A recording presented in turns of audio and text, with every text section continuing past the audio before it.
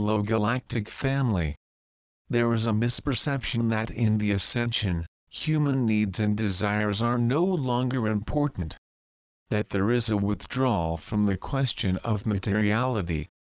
What is not true? But the truth is that, like the human who is most connected to his soul, he is not worrying so much about the things he needs and desires because everything is there for him in a fluid and synchronized way.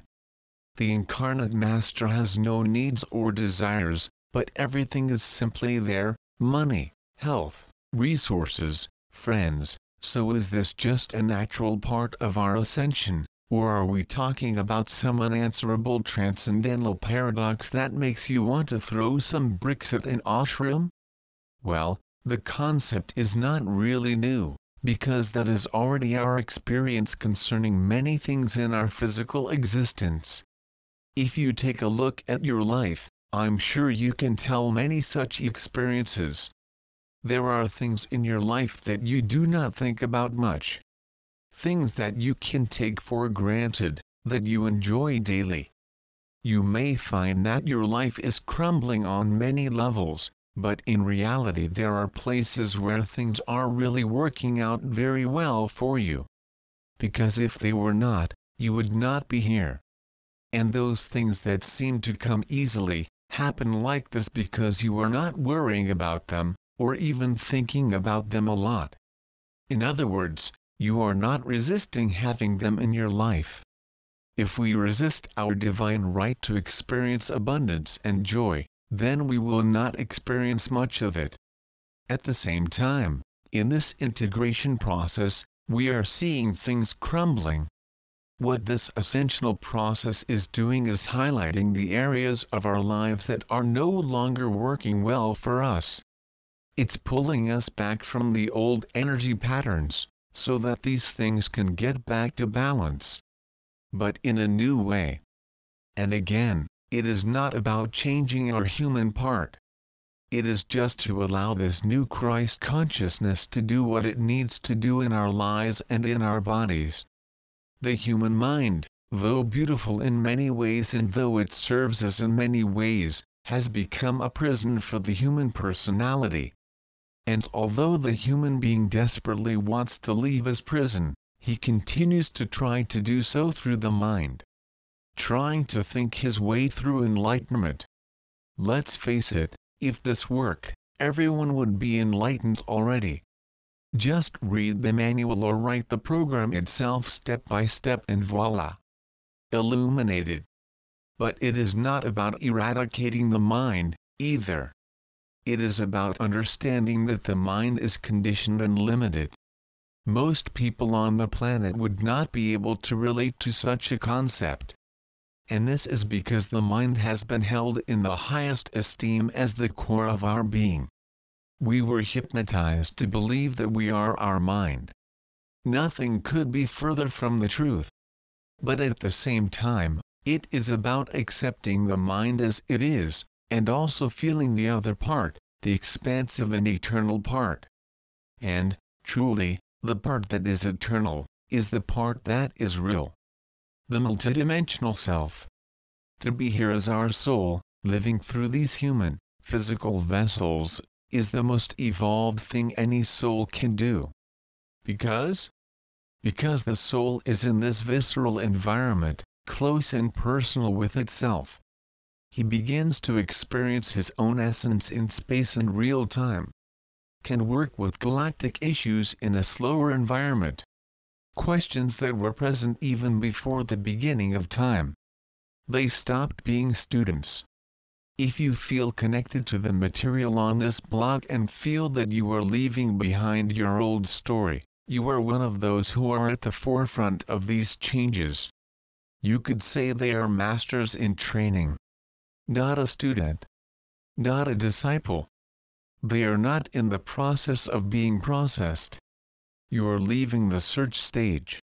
The stage of the course. You are realizing that as you view yourself as a student you will have endless lessons and questions. As long as you see yourself on a long journey, you will continue on the path, never reaching your destination.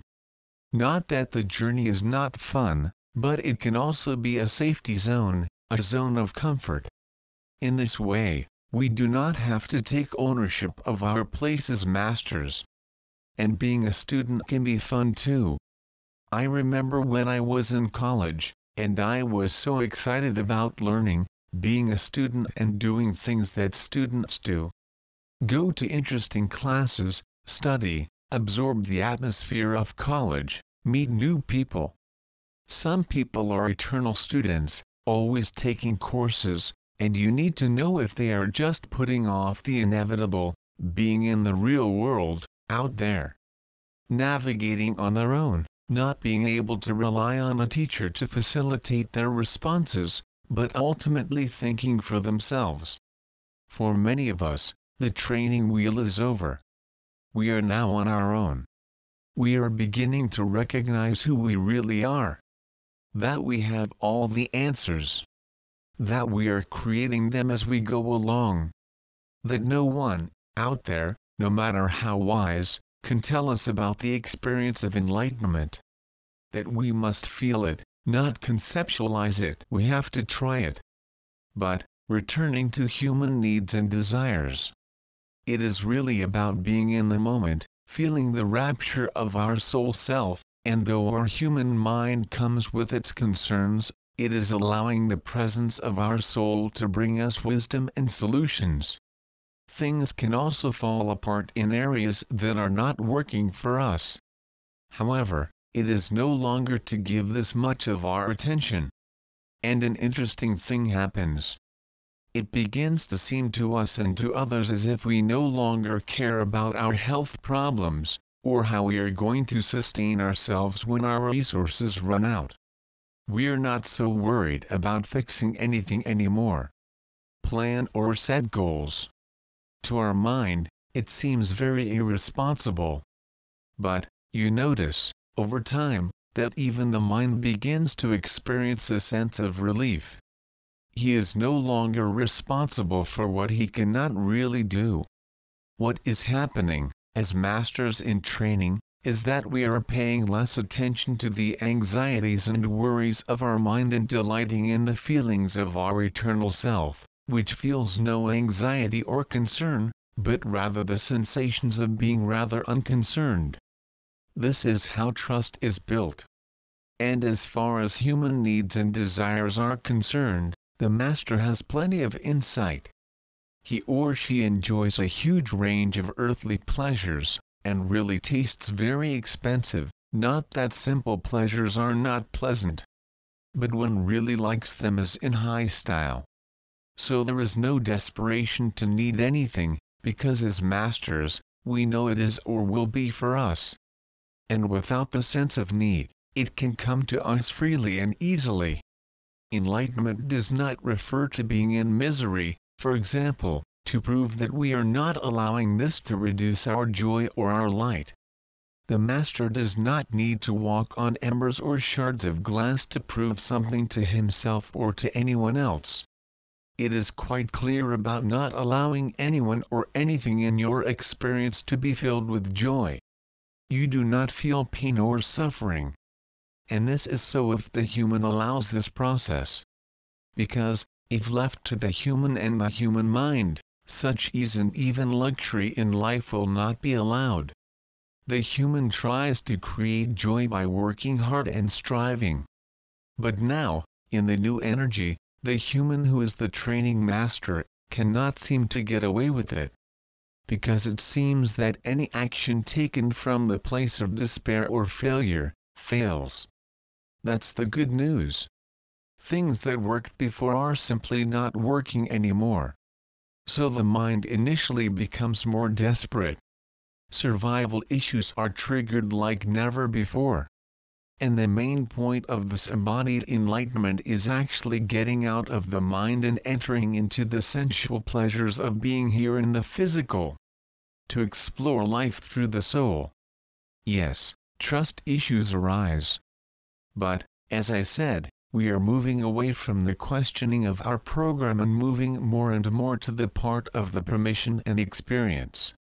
Enlightenment is about accepting our human self and allowing our eternal self to experience its joy through us. And in this dynamic relationship, things are taken care of and aligned. It requires from us what seems impossible at times.